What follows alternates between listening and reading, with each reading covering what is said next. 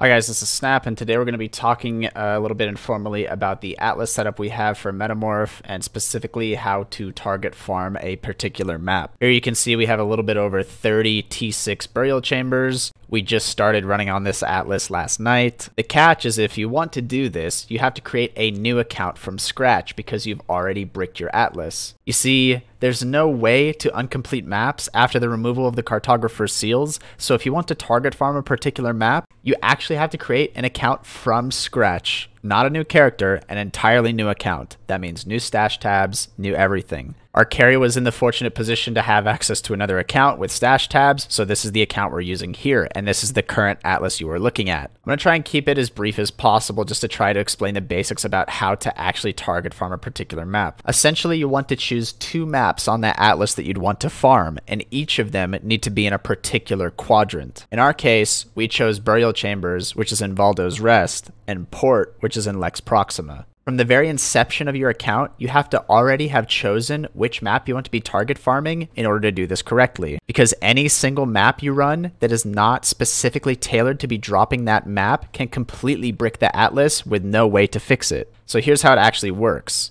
So the first thing to do is to actually acquire as many watchstones as you can. On this account, we have 24 watchstones, and then we supplement the rest of the watchstones with unique ones. You can see here we have 4 in this tower. The watchstones aren't completely mandatory to do this strat. However, the Awakener bonus is very lucrative and is something you should strive for if you're looking to target farm a particular map for a divination card, as it does add a substantial quantity bonus to every map. So here's our burial chamber setup we have in Valdo's Rest. Essentially, Burial Chambers is the only T6 and Tier 7 we have completed in this region when we have one Watchstone equipped. Here you can see the T6s in the region, and here you can see the T7s.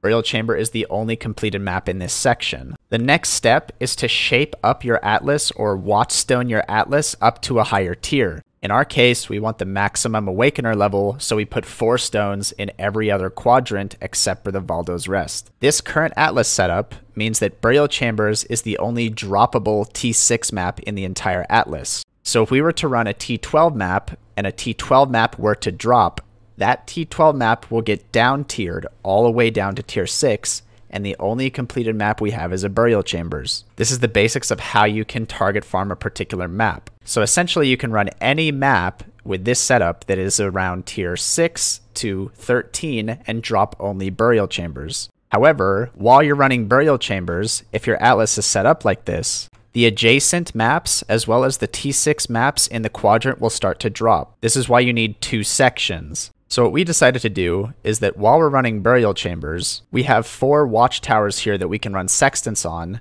and while we're running these Burial Chambers, we are then subsequently dropping ports over here. Port is the only T6 map that's completed in this region, therefore while we're running Burial Chambers, we're only dropping ports.